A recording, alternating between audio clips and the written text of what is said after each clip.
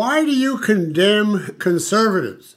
They agree with so much of what you say in politics, even if not everything.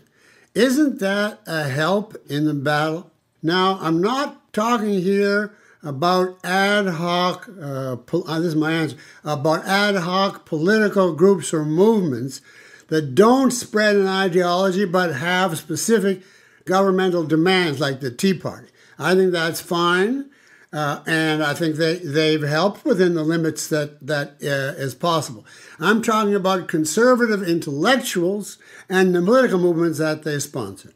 And you say, well, so much of what they say is agree. Why not give the majority opinions some weight and say, well, they're mostly good?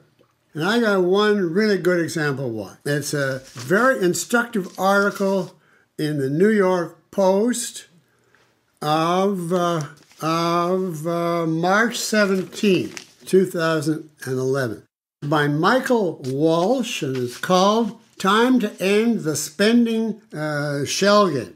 It's a very strong denunciation of the whole idea that the government owes us a living and of all the entitlement, Medicare and Medicaid and hospital health insurance and prescription insurance, etc. He has statements that just show as strong as this. Entitlements, you're on the table, and the sooner you get to the chopping block, the better. The entitlement mentality is slowly throttling the nation, both financially and spiritually.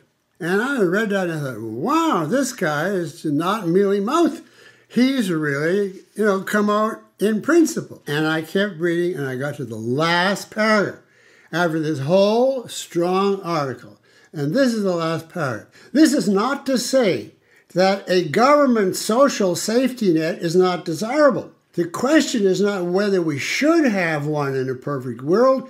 It's how much we can afford in the world we actually live in. So the entitlements are really absolutely fine, and in a perfect world, we should have them. But we have to pare them back because right now we have budgetary problems. It's just too soon. So 7/8 of his article, you could reprint as great, totally wiped out by the fact of or that kind of ending.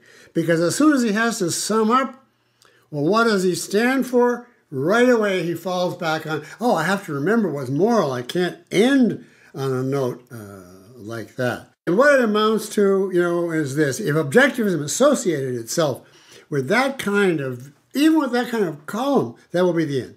End of objectivism. And the principle here is, you do not fight killers by saying that killing is awful, but a little of it is good if we can afford it. I mean, that's what he's saying. So, is that going to stop anybody? Certainly won't stop the killers.